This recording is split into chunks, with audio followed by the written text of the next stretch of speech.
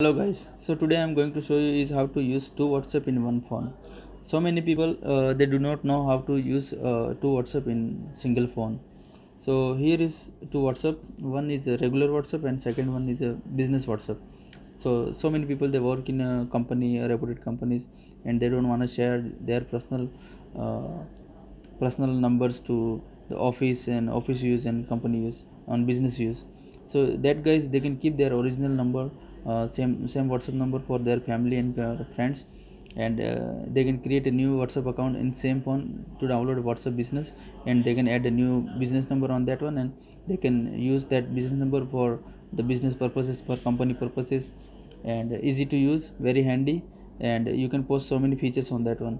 So see, I'm in my single phone I have two WhatsApp business, and another one is a WhatsApp regular one. So that way you can easily use two WhatsApp. Thank you.